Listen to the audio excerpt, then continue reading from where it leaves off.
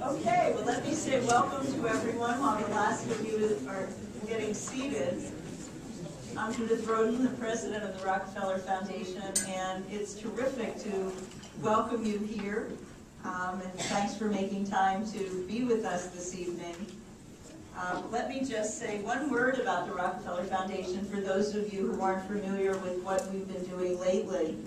Our vision is really to see a world in which more people can tap into the benefits of the 21st century opportunities afforded by technology, afforded by this global economy that, despite some of its current strikes, is certainly opening opportunities for many countries and many people around the world, but at the same time strengthening resilience to the risks that globalization is also creating both for people and communities and countries, whether they're financial or environmental or social.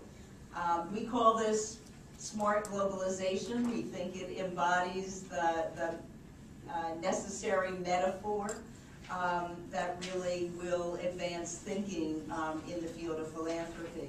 To us, it means connecting more people in more places with innovations and the tools that really will make globalization work for them.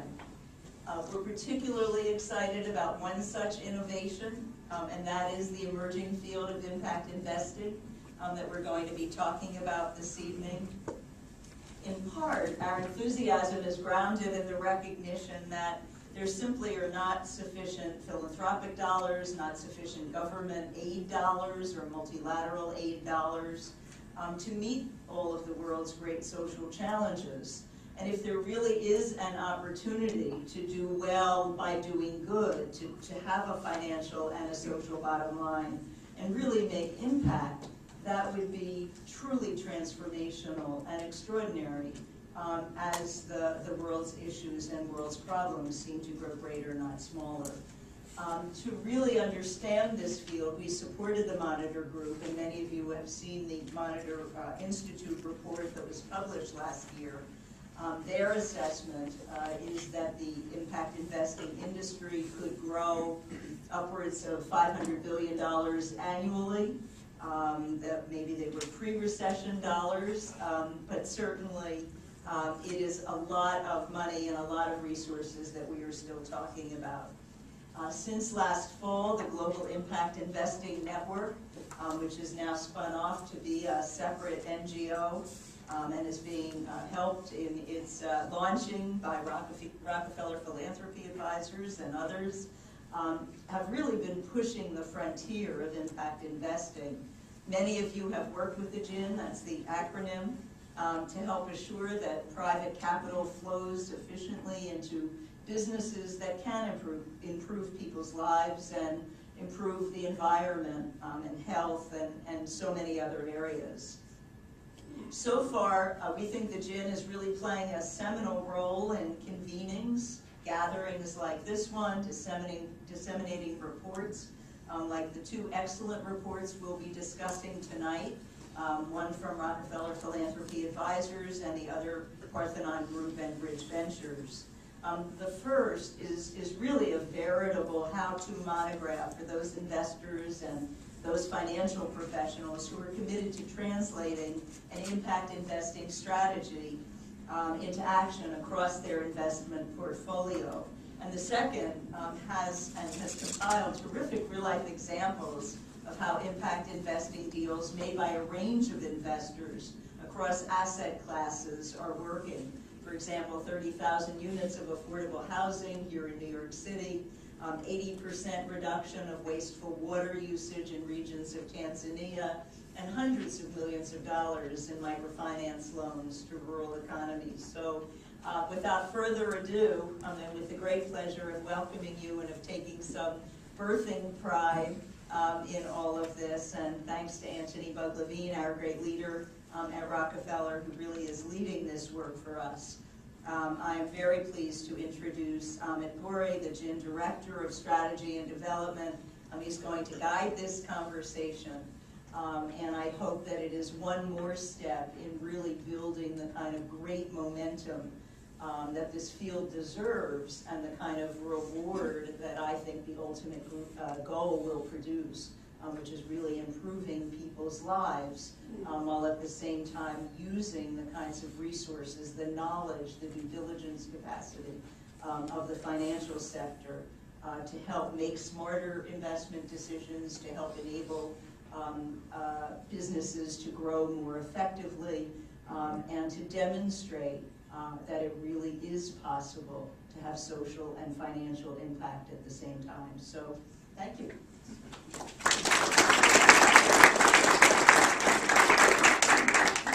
Thank you, Dr. Rudin.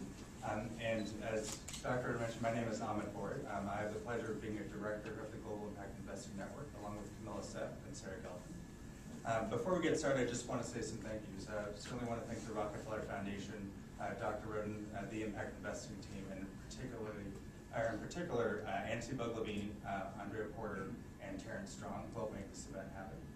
And on our side, I would like to thank the GIIN team, particularly Melanie Meyer and Beth Berman, who helped organize this event and put it together.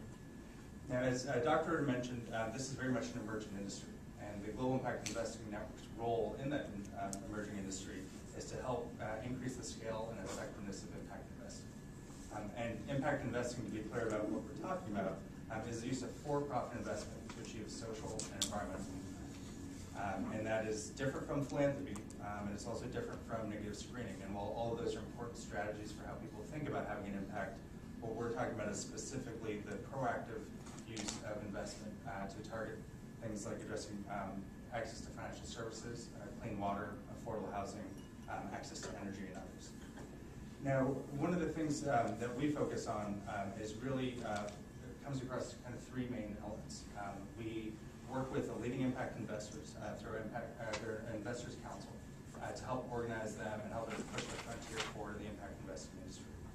We also provide tools and resources to investors, in particular our Impact Reporting and Investment Standards, or IRIS, which is a standardized framework for measuring social and environmental performance of investments. But what brings us here tonight is our focus on helping to elevate the profile of impact investing and helping to get the best practices in the hands of those people who are going to put it to use. And we have the pleasure tonight of having four great panelists who are representing two reports. They represent a range of interests and perspectives. And so with Raul Pomares, we have someone who's worked as an advisor for a long time in this space, is now working as an asset manager with Guggenheim Partners. With Melissa Berman, and who runs Rockefeller Philanthropy Advisors, someone who's been advising philanthropists for a long time and has come to understand the interest and demand for different ways of using investment capital. With Tracy Palandjian, we have Parthenon Group. We have a management consultant who's had the opportunity to study this industry and produce a great report along with Bridges Community Ventures that will help illuminate some of the opportunity that's here. And with Michele Giddens of Bridges Community Ventures, we have an investor. They run several funds in the UK and have clearly been a pioneer of this industry. But before we get started and I turn over to the panelists, just want to ask you a couple of questions to the audience so we can all understand who you are and how to best calibrate our remarks. The first question is, if you would just please raise your hand if you've ever been involved in making an impact investment. Great. And also, if you could raise your hand if you've been involved in making an impact investment, either more than one asset class or more than one sector. Okay. So we'll actually have, we'll start off with the RPA report and have Melissa Berman talk about, from her perspective. Melissa, if you could talk a little bit about, after you produced the first monograph on mission-related investing, what led you to develop this report, and what was the demand you were seeing from your clients? Sure.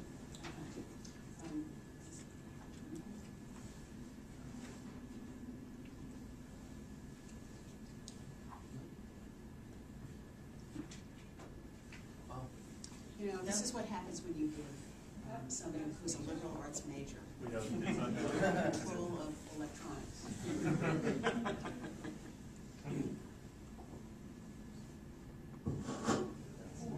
Thank you. Sorry. She's liberal arts major. What do you mean? Maybe it's a generational thing. Hello, everyone. Foundation, not only for hosting us and putting this terrific room of people together, but also for being among the organizations that help to support the publication solution for impact investors. In addition, we benefited from the generous support of the Felicitas Foundation, from Legacy Works, from the Betsy and Jesse Fink Foundation, from the Flora Family Foundation, and from the Woodcock Foundation. So this entire publication has really been a terrific team effort. Let me say just briefly, Rockefeller Philanthropy Advisors is an independent nonprofit, and our mission is to help donors create thoughtful, effective philanthropy. We are actually not a unit of the Rockefeller Foundation, although we are always happy to receive their help. We got into this field relatively early. Our first publication about mission investing was in 2008, and I believe we were putting panel discussions together about it even in 2007 at the Common Profound. And how did this happen? This happened really because donors came to us and said that they were interested in using the entire range of their resources, and they were often speaking about their personal resources and not just their philanthropic resources to drive their goals. And we would politely explain that, as Amit has clearly also explained to us, philanthropy is here, and investing is here, we're not there. And they would say, but there's nobody over there that we can talk to, so we're talking to you. And eventually they began to come into these discussions carrying a 2x4. And so we began to pay attention. I think what led us into it, even though we really are a nonprofit focused on philanthropy, and the expertise of the folks in our organization is philanthropy in its traditional sense, is that we saw very serious barriers between the programmatic folks and the investing folks, sometimes between the legal folks and the people who were mission-oriented. And we saw those divisions, whether we were talking about philanthropic resources, personal resources, or any other kind of financial resources. And so we began to put together what became our first publication on this, which was co-authored by Steve Godicke and Doug Power, both of whom are here. And we began to put our toes in this water, even though we were, clearly a nonprofit concerned with philanthropy, with very, very strong support from our board of directors, in particular Stuart Davidson and Rien van Hent from the Netherlands. And then 12,000 copies of our monograph were distributed, downloaded, mailed out, and stolen from dentist offices across the country. And so that was another indicator to us of serious levels of interest in this field. We next began to get involved in serving as the fiscal sponsor for many of the kinds of initiatives that were trying to connect what looked like the two sides of a yawning debate on this issue. We began with the Carbon Disclosure Project. We're also the fiscal sponsor for the Sustainable Endowment Institute. That cluster now includes Confluence Philanthropy and the Global Impact Investing Network, or GIIN. We are currently in search of an initiative which would have the acronym of TONIC. And then we began to do work with some of the leading foundations who are active in this field, either through our board connections or through actually advising them. That includes the Kleisners, with whom we've worked in partnership with my fellow panelist Raul for many years. The Heron Foundation is part of the board of RPA. We've also worked with Park Foundation Endowment for Health. And that began to give us a sense of what the potential would be for this idea of this second monograph, The Solutions for Impact Investors, which was co-authored by Steve Godicke and Raul Pomares, and is the one that we're here to talk about tonight. I think what's really important to us about this particular second one, and what we think holds such great potential for the fields of philanthropy as well as the fields of investing, is that not only does this address the kind of demand that we've all been experiencing, but it really does a great deal to move forward the very important debate about assessing impact. And understanding and being able to put some milestones and quantifiable measures around social and environmental impact as well as financial performance is a critical issue for the field of philanthropy as a whole, whether you're talking about grants or whether you're talking about investments that have a philanthropic purpose. And so it's the marriage of those two things that we think of as particularly important for this publication, and why we're particularly proud to be affiliated with GIIN, because that is a key part of what they're working on. We're going to be continuing to be active in this field and continue to feel it's an appropriate way for us to make good on our mission of helping donors create thoughtful, effective philanthropy, not to turn the tables on the definitions here, but we would think of thoughtful, effective philanthropy as financial resources that are used for social change, and we don't particularly care whether those financial resources are grants, loans, equity investments, or time. We are going to be announcing tomorrow a strategic alliance between Rockefeller Philanthropy Advisors and GIIN Consulting. Our colleague Ray Richmond in our San Francisco office will be our practice leader, and my colleague Chris Page, who is here, is providing overall strategic guidance as a member of the senior management team at Rockefeller Philanthropy. And what we are going to be doing, we hope, in partnership with many of you in this room, is helping more and more organizations get from idea to action. We continue to see barriers early on, really, in the strategic planning and goal definition process, barriers in terms of overcoming unfamiliarity, from moving from one field to another, barriers in terms of the different languages that are spoken by the different players in this sector. And we hope to be helpful in playing that something of a translation role to help get people to this age where they would then turn and work with people who are investment consultants and advisors, as well as investment managers, like my friend Raul. Thank you, Melissa. And Raul, as an investment advisor who's built a practice in this space, would just love to hear how an advisor should use this report and what led you, as a practitioner, to get involved in a project like this. Sure, great. Thank you so much. As Amit pointed out, I'm coming from the other end of the spectrum to what Melissa was talking about in terms of other coming from philanthropy. I spent the last 17 years in the as an investment advisor across various organizations and platforms. And I first want to say that, again, just to reiterate that this work could not have been possible, and in particular my personal work in this space, without the support of Charlie and Lisa Clarkson, who unfortunately couldn't be here tonight, and Kale Felicitas, in terms of truly, being willing to allow me to, in effect, execute these strategies, and then their willingness to be so public about it. I think that has been one of the most important aspects of driving this industry. I also just want to reiterate my thanks and acknowledgement to Steve Godecki, the co-author of this piece. He and I labored intensively to put together something that we really hoped would fundamentally address many of the barriers that Melissa referred to. And one of the first barriers that we identified and felt that was important, we actually took the lessons. We turned to lessons from traditional best business practices. And that was this notion that we took from Jim Collins, author of Built to Last, and what he described, what were the characteristics of the best companies, was those companies that embraced what he referred to as the genius of and avoided this tyranny of or.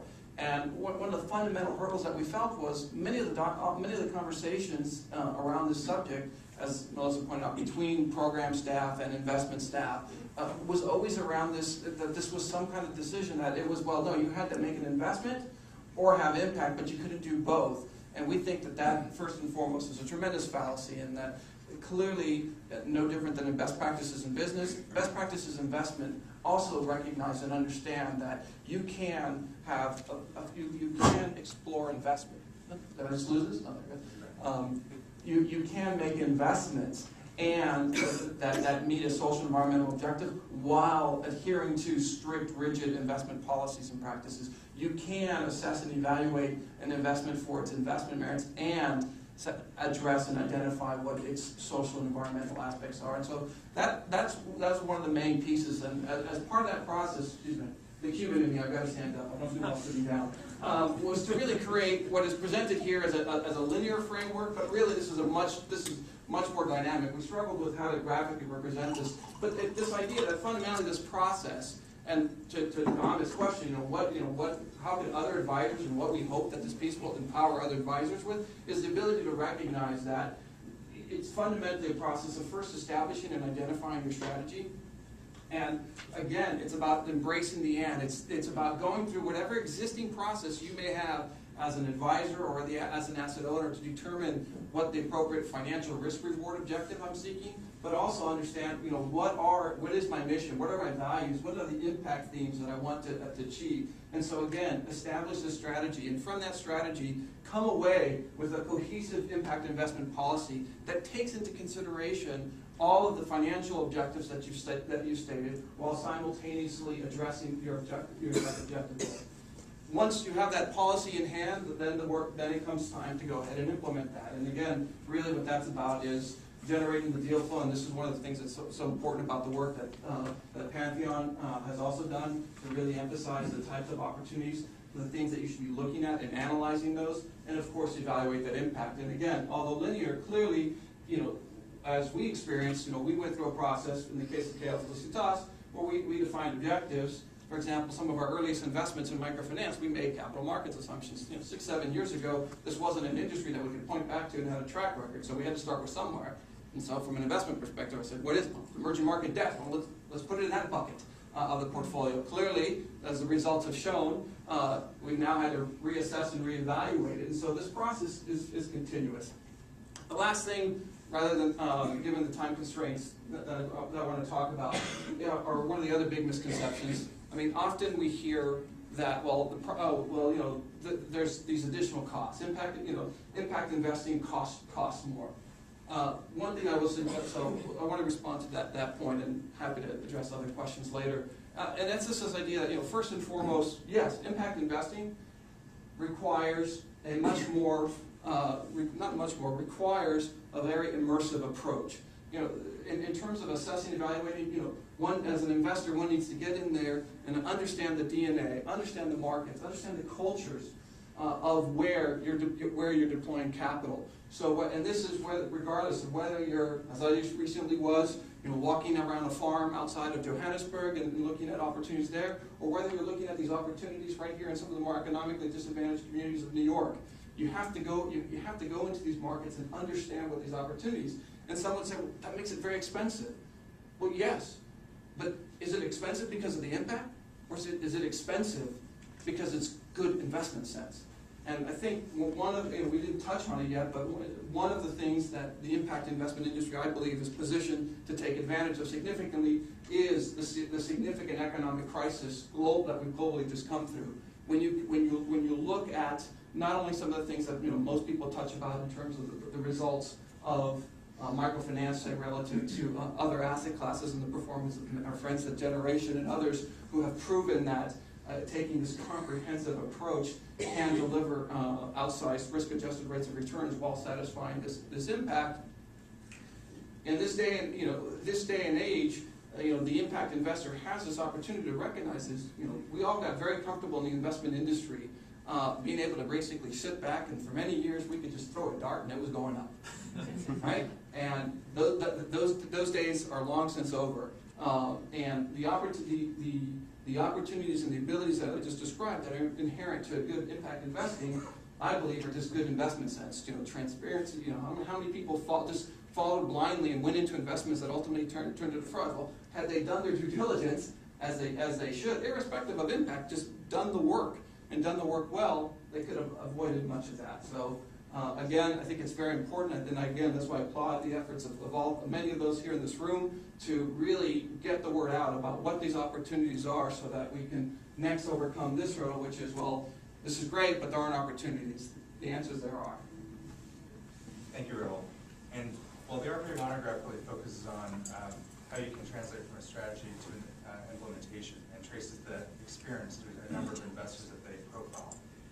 The Burgess Parthenon report looks at how you can deploy investments across asset classes, both leading with a financial motivation as well as leading with an impact motivation.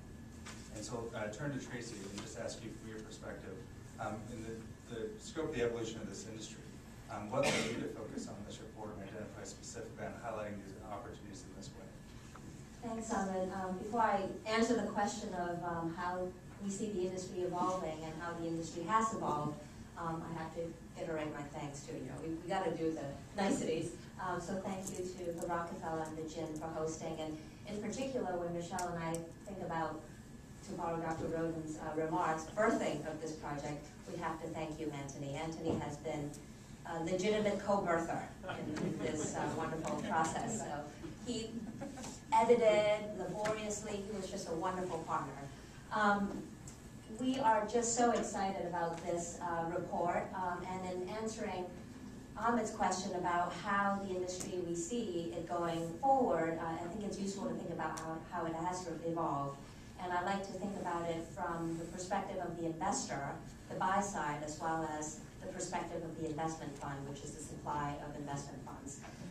From the perspective of the buy side, if you will, the way we've built this report around is based on the monograph taxonomy, which is the two types of investors. One, which we call financial first investors. These are investors that have a fiduciary duty to deliver risk-adjusted market rates of return, and they can't just kind of, go off and do things because the impact on society or on the environment call them to do. And these are typically investors who are pension funds, who are other institutional assets bound by those return requirements. The other kind of investor that we are going to overlay these investments with a lens with is what we call impact-first investors. And these impact-first investors are investors whose primary goal is to seek social and environmental returns while achieving some financial good at the same time. And it's important to say that these two are bound by, for the impact-first investor and the financial first investor, return of capital as the floor for the financial piece. So from the grant maker's perspective, the negative 100% grant making model is not part of impact investment. So no matter what, you're going to get a return of capital and some. In the case of impact financial first investments, market rates of return.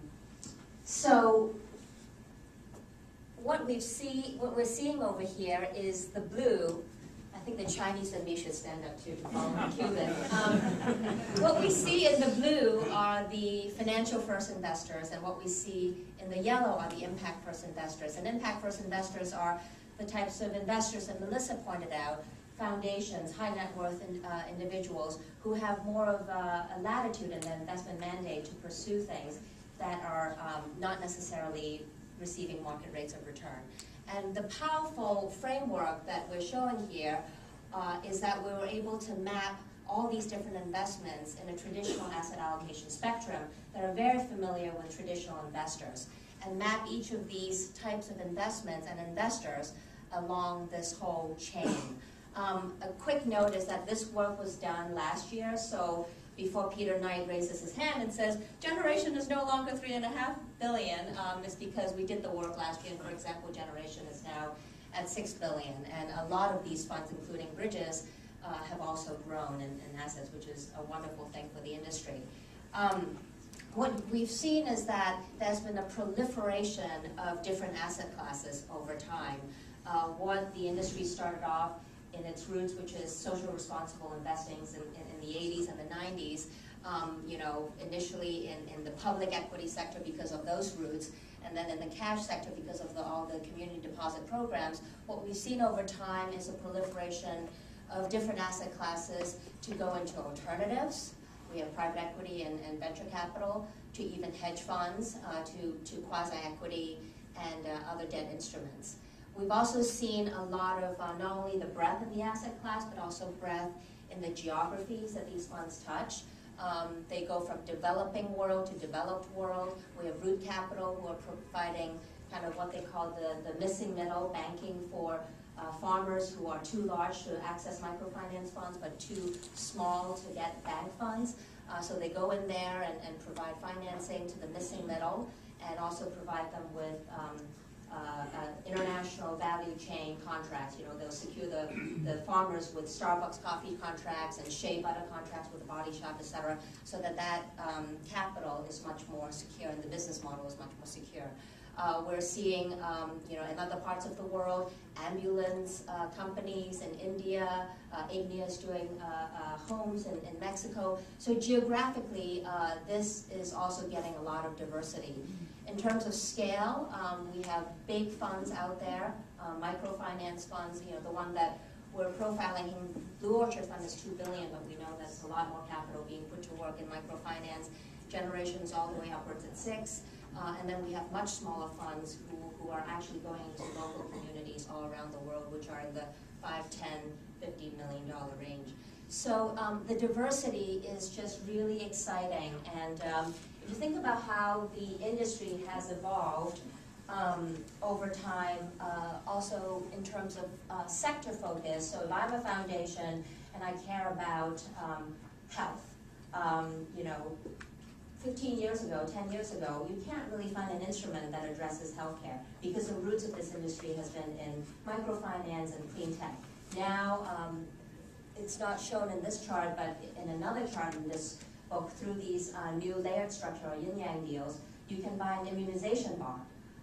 You can get into sustainable forestry. So different individuals, different organizations with different missions can go into this field of impact investment and get a financial return and also fulfill your mission. In terms of thinking about how the industry has evolved from the investor point of view, it's actually interesting to note that it was really the philanthropists and the impact first investors that really got the industry going, because you needed these people to take the risk to incubate innovation. Take microfinance in the 60s, and you know, not really the 60s, 70s, 80s. It's really the philanthropic base that got the industry going. And once track records are demonstrated and we've proven that this thing works and provides market rates of return, then you have the commercial capital pouring in, and now the whole field is burgeoning. So it's exciting to know that, you know, while you need both the orange and the blue investors to really play to get the field going, you need the impact first investors to incubate and to prove the concept, and then you need the commercial capital to scale up. In terms of other kinds of investors, we touched upon foundations, high net worth, institutional money. It's also really exciting that retail investors are beginning to play in this world. I mentioned the immunization bonds, the Gavi bonds. That particular one pools the capital of different types of investors. And in the report, we call them layered structures, because you're pulling together capitals with different return requirements, different motivations, and you bring them together and everyone achieves their objective. And in the case of the IFM bonds, it's actually being offered in the UK as a retail product, and hopefully that movement is going to gain traction over time. So I'll give it to Michele, but the rest of the report basically takes each of these investments and profile them in detail, not only at the fund level, but we also interviewed limited partners, so we actually talked to the investors. So you get it from the limited partner perspective, the general partner perspective, and also we profile one underlying deal for these investments, as well as highlighting the financial performance of the fund and the social impact on the community. Thank you, Tracy. And before we turn it over to Michele, I just want to let all of you know that we'll be opening up to questions from the audience. And so please start thinking about what you'd like to ask this panel. So Michele, from your perspective as a pioneering investment company that's started some of the early funds in the space and then broadened your mandate to include different strategies. Can you tell us a little bit about how you view this report and the opportunity that it outlines? Thank you. I have to stand up too. It's nice to be able to see everybody. It's great to have everybody here. A couple of very quick thank yous. I'm sorry we're all doing it. Thank you so much to GIIN for us being here. Thank you so much to Rockefeller for sponsoring the report. And thank you so much to Parthenon for doing all this great work with us pro bono. It's fantastic. Just a few words from a perspective of I guess I am an impact investor. Bridges Ventures is an impact investment fund. management company. All the funds we raise have a dedicated social or environmental purpose, as well as achieving financial returns. And we have 3 types of funds under management at the moment, totaling £150 million, which I think is about $250 million or somewhere around there, moving every day as the pound disappears through the floor. And we're very fortunate to be backed by private equity sector, so Apex Partners, Doughty Hanson, and 3i are all involved in the fund manager, and we have 50 limited partners, over 50 limited partners. 50% of the money is institutional, and 50% of the money is endowments, private wealth individuals, families, etc. And it was this perspective from two points of view that inspired us to work with Parthenon to write the report. So very briefly on those, the first was fundraising. So we raised that money in the context of, we started in 2002 and then trying to tell people that you might want to combine social or environmental goals with your investment decisions really was a bit of an unusual idea and a bit silly for a lot of people, and we had to start from that base, and there's been, I think, a really exciting change in the investment community. We've seen a great growth of interest across the investment community in this idea of investing for a deliberate social or environmental purpose, and this idea that you might be combining those two ideas when you make an investment decision, the financial return and the social and environmental impact. So there's been an enormous amount of growth and interest, but what we saw from our direct experience was there was still a lot of investors out there who might have done one impact investment. They might be very familiar with microfinance, they might have done environmental investment, they might have put some money in Bridges Ventures, but from our experience of all those LPs, they didn't necessarily know the breadth of this impact investment sector. They didn't have it in a context, and we wanted to put it in a context for them. Many reports that have been done around the impact investment sector were not directed at investors, and we wanted in this report to speak directly to investors and in their language, and thus we decided, it's disappeared, but we decided to use the asset allocation table and to show the proliferation of different impact investments globally and also on the asset allocation table. And the other thing we heard a lot was, I'm really interested in this area, I'm an investor, I'm interested in this area, but I have 2 problems. One, I don't have a person on my staff who thinks about it. Who should be that person, and how should they start to think about it? We wanted this report to begin to address, if they had an individual that wanted to look into it, this would be a first place that they could look, along with other reports, to start to understand the sector. And the other thing they said a lot was it seems fuzzy. And I think it basically, I know it sits between philanthropy and investment, this space, but it just looks fuzzy to me. I think it probably means I don't make a good return. Is that right? And we wanted to show that, yes, there's a part of the impact investment sector, as Tracy said, which is really about impact, and for investors that are willing to take a higher risk or to get a lower return in order to achieve very difficult impacts or in order to build track record. But there's also emerging opportunities for investors who are bound by fiduciary responsibility, or investors who need to get attractive financial returns, and there's a whole financial first element of the market that is developing, and it's actually not the case that because you want to achieve a social and environmental purpose, you must take lower than market returns. We wanted to profile, so we have 15 case studies, there could have been so many more, 15 case studies across the different asset classes, across the world, and also across this divide between those that are in the impact first end of things and those that are financial first. As a practitioner, the last thing I'd say is that Bridges Ventures has ourselves experienced that.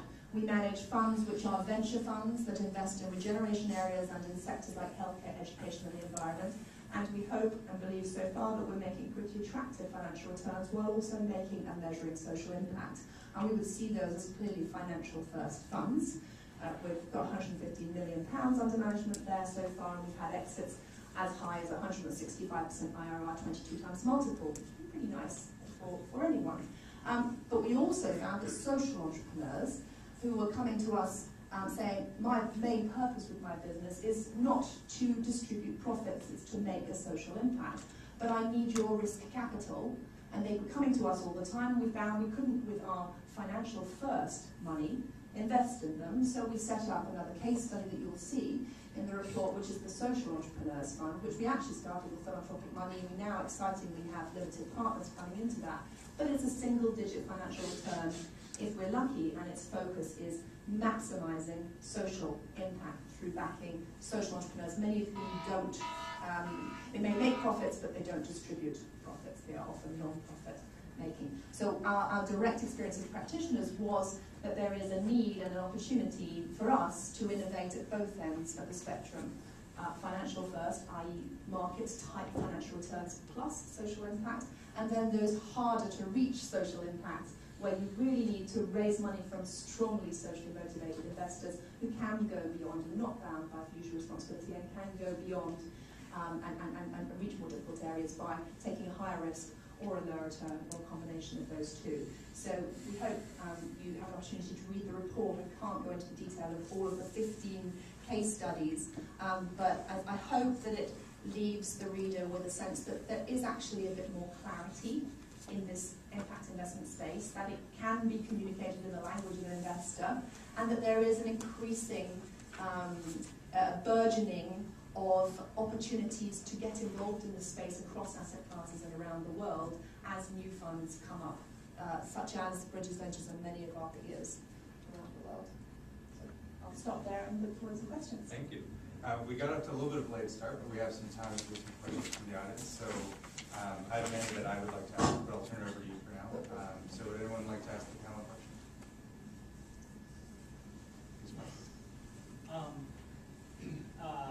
As an individual investor, I have gotten a lot of benefit out of the recent volatility in markets because it has completely changed the conversation around alternative assets. And I put impact investing into kind of an alternative asset bucket in my mind, but I haven't seen the level of dislocation in impact investing as there has been in sort of mainstream alternative investing.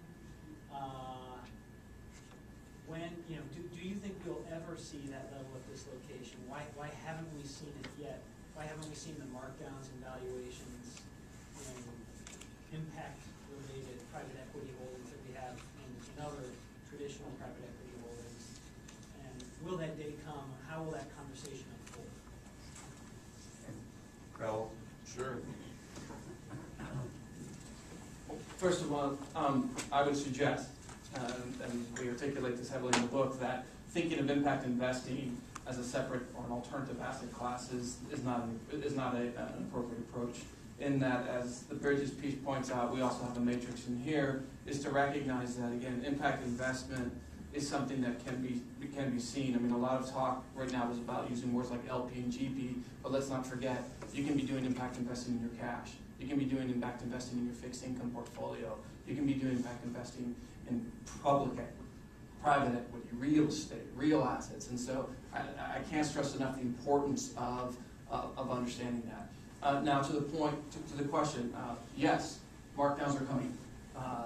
No industry, no investment strategy or thesis is immune to either cyclical, specific economic shocks, a whole host of things. And so, for example, as much as I and many of us like to talk about microfinance and the success that microfinance has had, in particular in light of this massive dislocation, that again, I go back to, you have to go in and understand allocating to microfinance in this environment has always had and has heightened risk.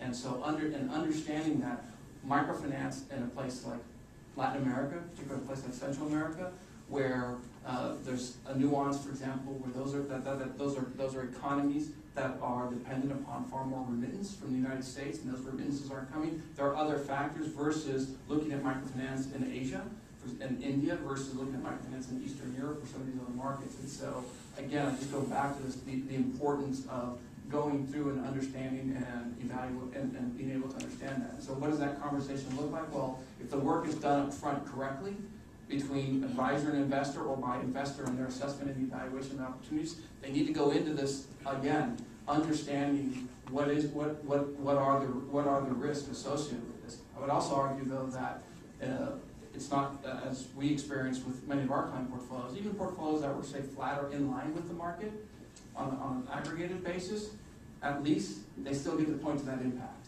And so I would suggest, in particular to the advisors in this room, is to recognize that this is one thing this is an area of investment that does offer you a distinct advantage in the sense that you can deliver equal returns from a financial perspective, and having that impact, it still gives you something positive to have in that conversation.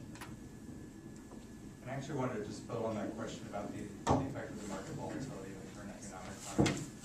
And actually, Melissa, I was wondering if you could talk a little bit about how the current economic climate has influenced the demand you've seen from your clients for this type of activity. Yeah, that's very interesting. I think our assumption was that as asset values began to plummet and as uncertainty plagued all investors and traditional financial institutions vanished, lost their identities, etc., that no one would have any appetite for anything out of the ordinary. In fact, what happened was, in particular for philanthropists who were using the traditional U.S. foundation model as the basis for their efforts to make change happen, they began to realize, well, I have fewer grant dollars to give away. Maybe I should pay attention to these people who are talking to me about being able to use the other 95% of what's sitting in this foundation. And in fact, one of the foundations that we work with, a gentleman who had, gotten, I would say, faintly annoyed with his granddaughter in early 2008 about when she started talking about mission investing, actually decided in 2009 that it might be a smart thing to try and, put some money out to help some community-based healthcare organizations. So people began to recognize that they had locked up a lot of their capacity to make change happen by refusing to think about impact investing or mission investing. Thank you. And how about other questions for the audience, or for the panel? Max. It's one of the keywords here, correlation. I wonder if any research has been done if there is a lower correlation between several asset classes of the impact investment space compared to their traditional peers. I'll actually, I don't know, Michele or Raul, if you've taken a look at the correlation. Can I say something first? Or? Well, I'm not a researcher, okay. so I'll add to, if you want to start, I'll add. Sure.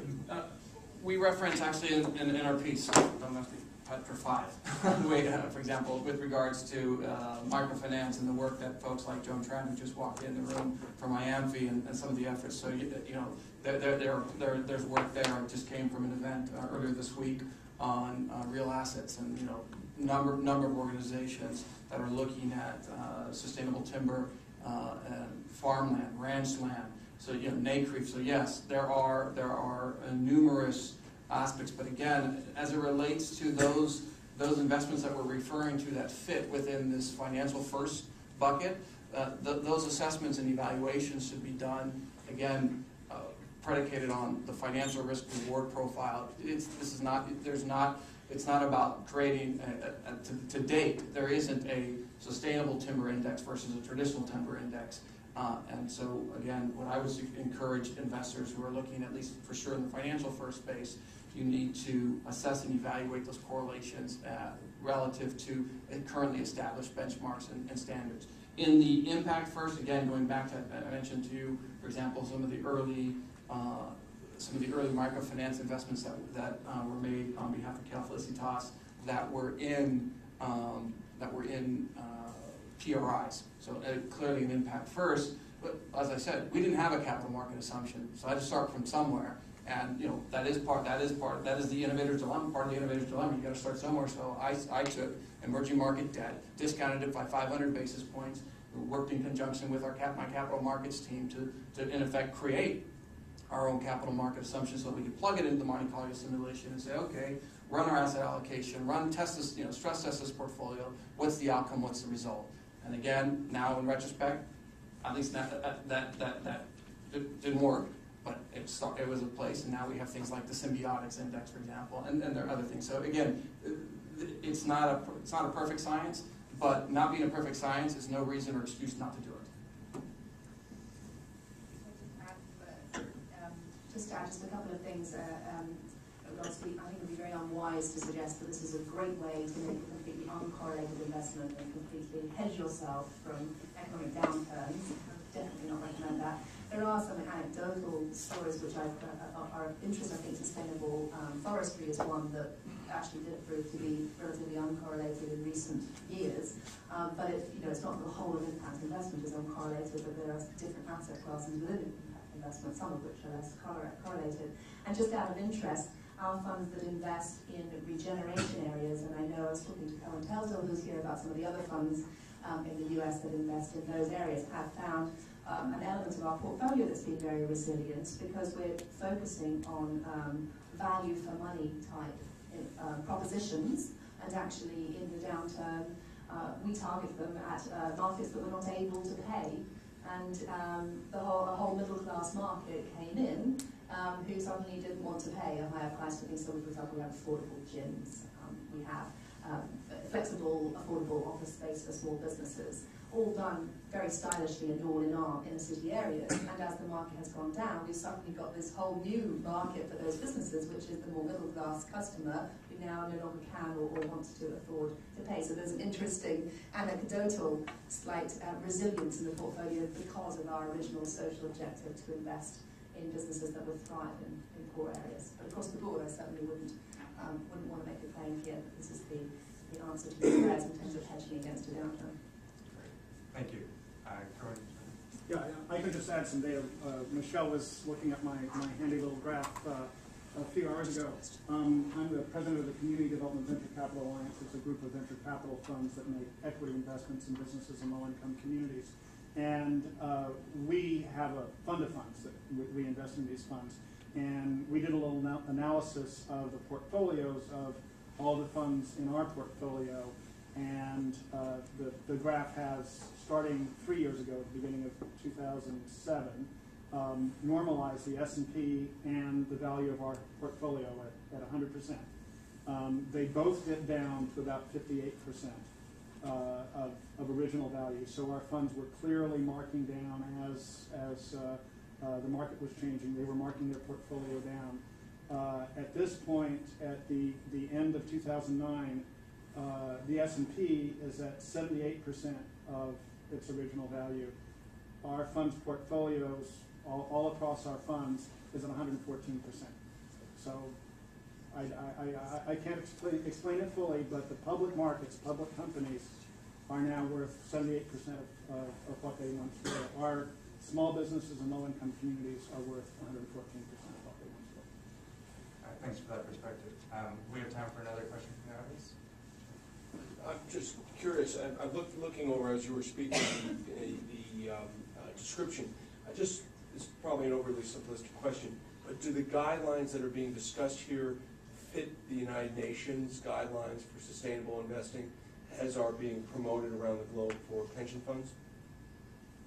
Shall I have a go? Bridges Ventures, as an impact investor, is also a signatory to the UNPRI, okay. And many of the investors, the limited partners that would invest in our funds, there would be a section of them that would be signatories to the UNPRI. I think the UNPRI is much wider in terms of looking at the overall, to the extent that it applies to investment, it's looking at the whole of investment and trying to get all investors to be more socially responsible.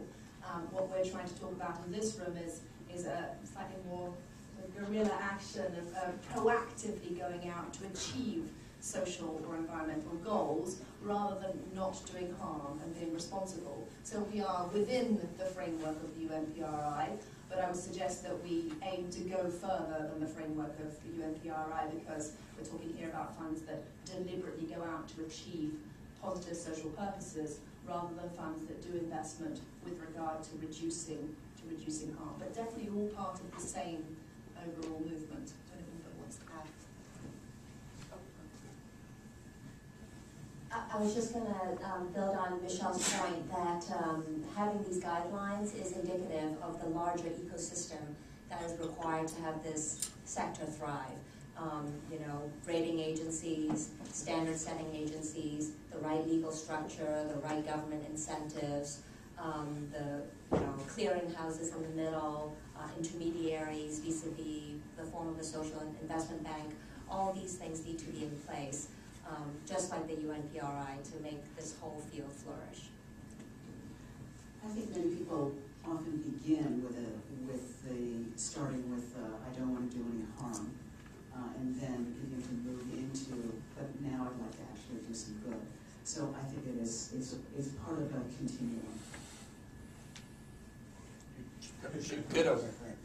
The ecosystem. Recognize that there are, UNPRI is just one of many metrics and systems that are out there. And of course, since maybe he shouldn't plug himself, I'll plug for the work that GIIN is doing with regards to addressing this, because it is an important piece of the equation, is to identify what's appropriate. Because again, UNPRI in the context of, say, sustainable timber, not what's there. It's, there's FSC. There's different programs that have to take these different factors into consideration. Yeah, it's absolutely critical, and I do want to mention that one of our initiatives is the Impact Reporting and Investment Standards, or IRIS. And for those of you who are interested, please find Sarah or CJ or our IRIS team. We'd be happy to talk to you more about it. We have time for just one more question. Would anyone like to, or do I get the privilege? Okay, what I will actually ask the panel station for the remark on is when you embarked on this project, and now thinking about what you learned through the process. What was the thing in each of your reports that you found to be most surprising as something that you uncovered? And I'll open up to whoever wants to start. I'll start. I think the thing that we continue to find very surprising is the absence of any evidence that many quarters of the value of the statement that the truth will set you free. We continue to find that there are people whose reaction to any conversation about different ways to think about investing, different ways to think about philanthropy is to say, no, that's wrong, I can't do that, I won't do that, I shouldn't do that, it violates my fiduciary responsibility. We've had people say this as a knee-jerk response when the question of proxy voting is raised. No, I can't do that because it would violate my fiduciary responsibility to get a market rate of return. And we say, wait a minute, what does voting your proxies have to do with that? And I just think we have not yet crossed all the divides that we need to cross in this process, and that we have our work cut out for us over the next few years.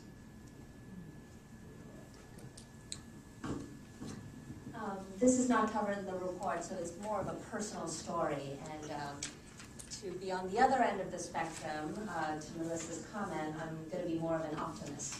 So I tested this whole concept of impact investing last summer when I was traveling home, and my hometown is Asia. My hometown is Hong Kong, where I grew up, and I also spent a fair amount of time in Singapore last summer, as Anthony knows. And Hong Kong and Singapore are probably two of the most capitalist societies in the world. Flat tax, income tax of 15% in Singapore and 17% in Hong Kong. And if you think about the philanthropic developments in those two regions, just to be focused, it's clearly leap years away from Europe, the UK, and the US. And when I start telling people about this type of investment and the idea that you can do two things at the same time, the leveraging effect and the recycling effect, the negative 100% model is completely uninspiring to them. Just giving away money, it's kind of the often quoted story of giving people fish or teaching people how to fish. What these people say, and to borrow another analogy written in another book, is that this has the potential to transform the fishing industry. This is a whole new way of thinking about doing good in the world. And maybe these Asian investors or philanthropists don't have the legacy issues of having set up these massive foundations with these frameworks. They are very excited about the innovation and the leverage and the recycling implications of this particular kind of investment. So that's a personal story. So it sounds like the Chinese might be going to jump over and, as with everything else, jump straight ahead of them, which would be great. I'm not competitive. I suppose the nice thing, again, to be an optimist, the nice thing just for a practitioner that for the last 8-9 years has been trying to go through this philosophical debate with every investor before I can even try to tell them how good Bridges Ventures is, this whole philosophical debate about, is it okay to think about environmental or social concerns when you're making an investment? The nice surprise was just to find how many peers we have around the world and how many very exciting and compelling and interesting investment vehicles there are around the world that we haven't been so clear about. And the other very nice thing was to have the GIIN, which as we started thinking about writing this report, someone very instantly from our advisory board said, you must meet the GIIN. And the idea that there's someone else out there, the Global Impact Investment Network, I don't know if you're allowed to use the word GIIN. It was great to think that there was somebody else out there, especially with the backing of a name like Rockefeller, that would actually try to help be another voice, a huge voice, telling investors they could, it was allowed to think about those things at the same time as making investments. And my dream is that with these reports, with the backing of the Global Impact Investment Network and Rockefeller, one day I'll be able to walk into a named person within an investment organisation whose job is to look at this kind of investment. And my only job is going to be to show him how Bridges Ventures is the best and most compelling opportunity, not to have to start at the very, very beginning. So for me, the big surprise was how many more there are out there.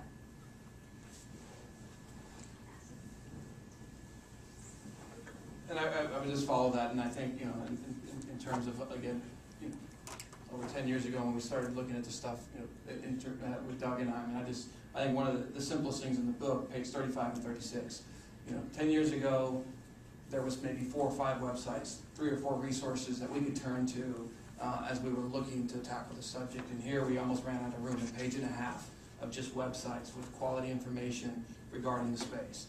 I think that is a very pleasant surprise. I think the other thing that's a very pleasant surprise, speaking anecdotally from similar experiences, again, most recently, several weeks ago, attending a conference